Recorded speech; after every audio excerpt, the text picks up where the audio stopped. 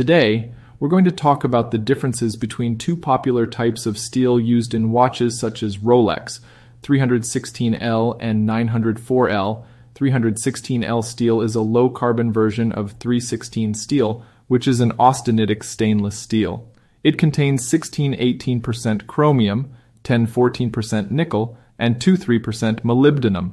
316L steel is known for its corrosion resistance, high ductility, and low carbon content, which makes it ideal for use in a variety of applications, including medical devices and jewelry.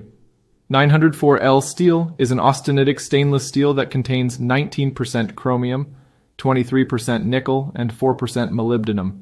It also contains 1.5% copper, which makes it more resistant to reducing acids like sulfuric acid. 904L steel is known for its excellent corrosion resistance and is often used in industries that require resistance to harsh chemicals, such as the oil and gas industry. The main differences between 316L and 904L steel are their chemical compositions and their resistance to corrosion. 904L steel has a higher content of nickel, chromium, and molybdenum than 316L steel, which makes it more resistant to corrosion in harsh environments.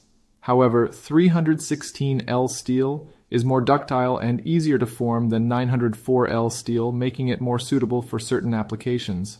316L steel is commonly used in industries such as healthcare, food processing, and marine engineering, where corrosion resistance and low carbon content are important.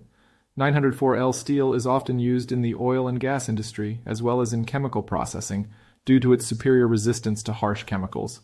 In conclusion, 316L and 904L steel are both high-quality austenitic stainless steels that are commonly used in various industries.